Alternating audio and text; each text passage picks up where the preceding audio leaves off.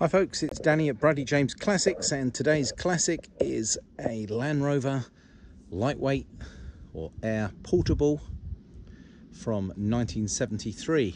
Now this is a super example. They're highly sought after, and the collectors love to have them in their collections because despite them having made a fair few thousand of these, not a huge amount remain in existence, and they are an interesting vehicle with an interesting history.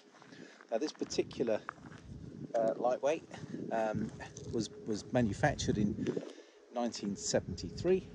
It came out of service in 1990, and the vehicle itself had remained off the road for a number of years. It only ever went in for the one MOT, which I believe was either in about 2019,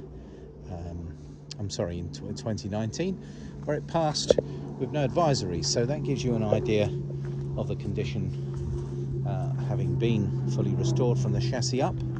There is a real host of new parts that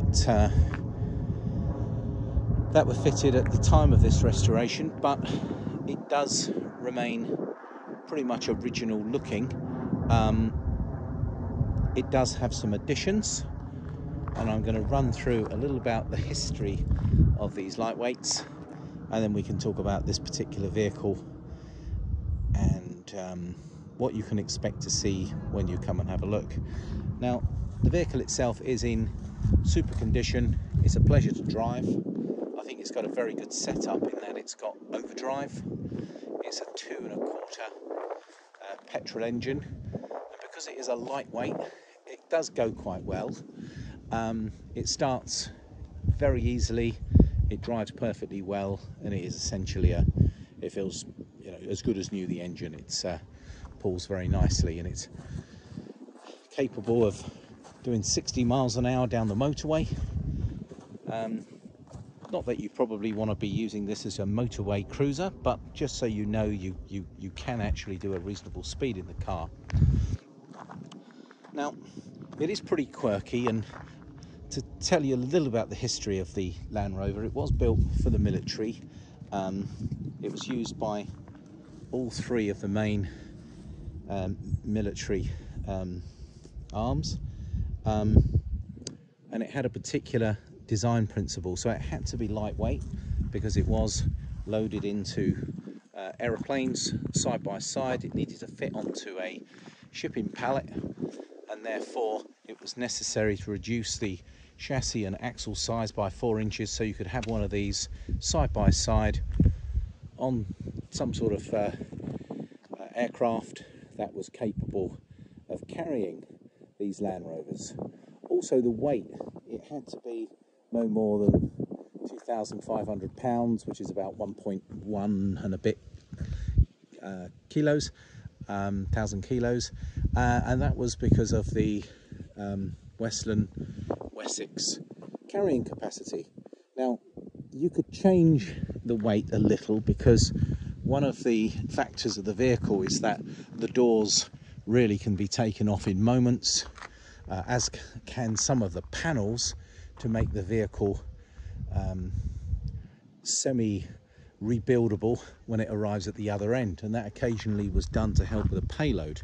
So a design principle was a vehicle that was going to be quick and easy to work on. It needed that slightly less wide wheelbase, reduced by 4 inches, and this is known as the half-ton. So the engineers at Land Rover Special Vehicles did have a brief from the military, and that was to create a vehicle that pretty much was based on initially the Series 2A Land Rover, and then it was a Series 3 Land Rover like this one is, and they did pretty much do away with all of the body panels, and they made a unique version just for the military, and this is it. So they are well loved, collectors love them. They've got great off-road capabilities due to the setup of them, so they are a serious bit of kit. They have the Land Rover 2.25 well-proven petrol engine. They're about 73 brake horsepower, and the benefit of a Series 3 over a earlier model, which was the 2A, is that you have synchromesh in second gear as well as third and fourth, where the earlier vehicle didn't have synchromesh in second gear. So a slightly revised gearbox. Some of the electrics are a little different. You have an alternator rather than a dynamo. You have a multi-function switch that can beep a horn, flash the lights, as well as indicate. That's a little different. It does retain the metal dashboard of the sort of 2A, if you can see that in the middle there. And she is in lovely condition, really easy to drive, and you know, for all intents and purposes, a perfect little usable Land Rover. Now it does come, this is what this is here, it does actually come with a canvas which runs over the cab, and you have a back window which will go here, and then it straps over the top, and then we've got the roof comes down into here. So it's obviously fully watertight, and then you can have a back open. There are some that have full length canvases when you have a series of what they call hockey bars or hockey sticks, and that's what holds the rest of the roof if you wanted the full canvas rather than this open affair. It doesn't take long to take this tailgate off here and here. In fact, you can just lift it off, easy access. And this one, as you would imagine, does have a tow bar. Now, it was rebuilt from the chassis upwards with multiple new parts fitted as required. That was done in 2016. It's only gone for the one MOT in 2020, which it passed without advisories, and the engine starts very easy at the turn of a key, pulls really well, and a pleasure to drive. There's a few subtle upgrades. Now obviously these wheels wouldn't have been as standard. These are Wolf wheels, and there's virtually new tyres fitted to them, and these INSA turbo tyres, Ranger tyres, are perfect on a vehicle like this. Now there's 4 of them, they're all virtually as new.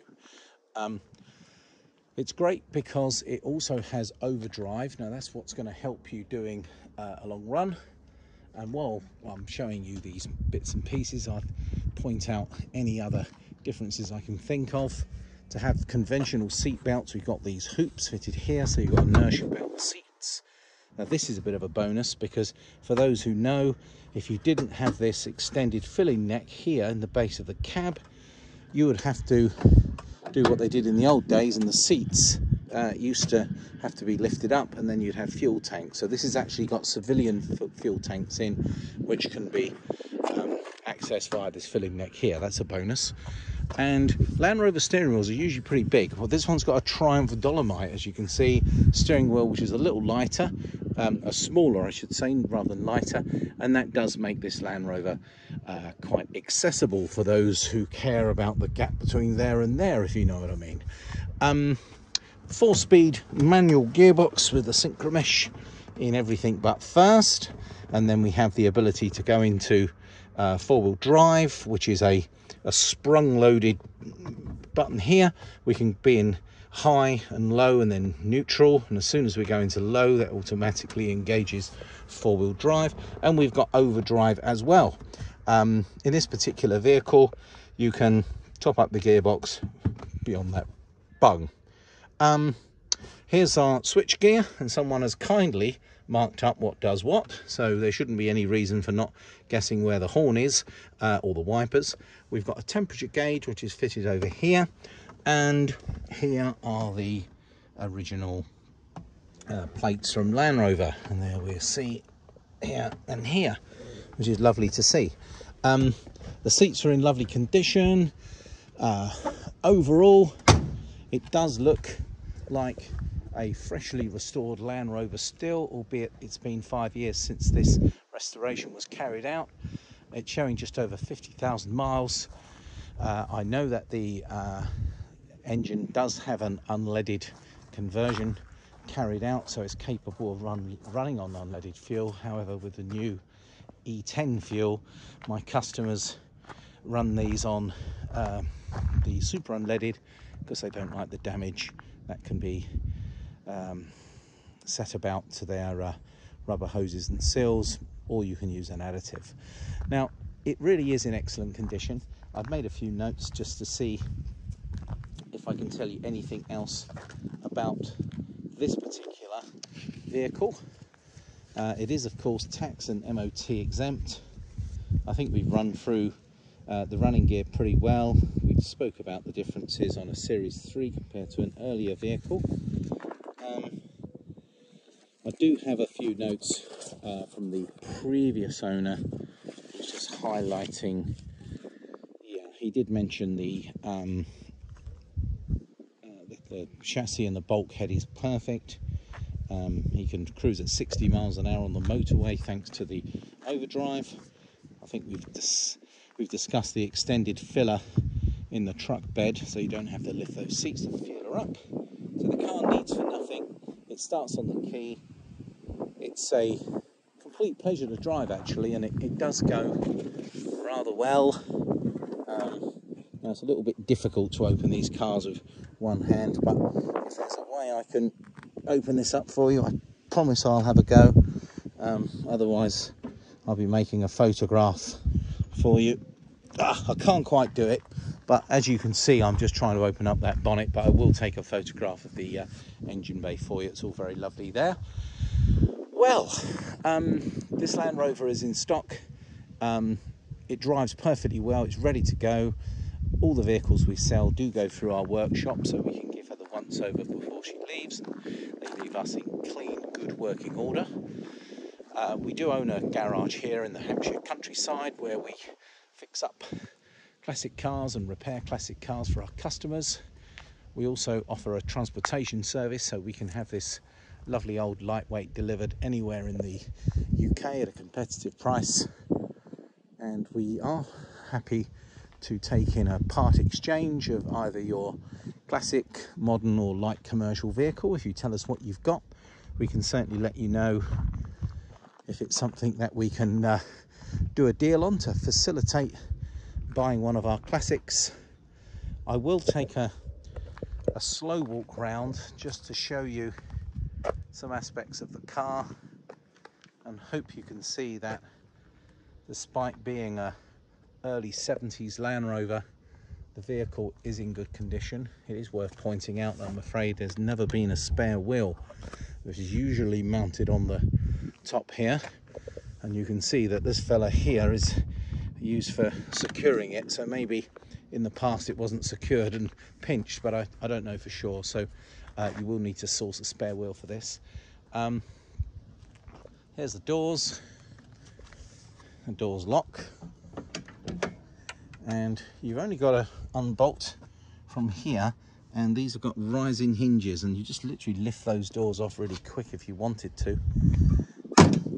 She's in great condition back here.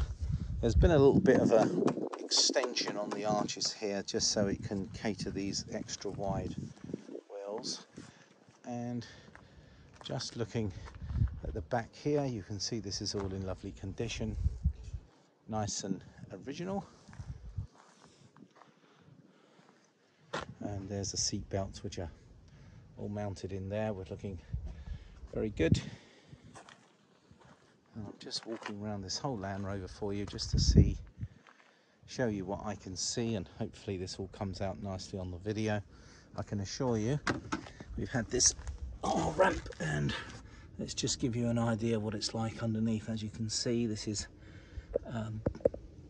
all absolutely rock solid. I can only really show you so much here. You are welcome to have this car inspected, of course. We do have 4 ramps in our workshops. So folks, it's a Land Rover lightweight Series 3 from 1973, showing 50,000 miles on the odometer.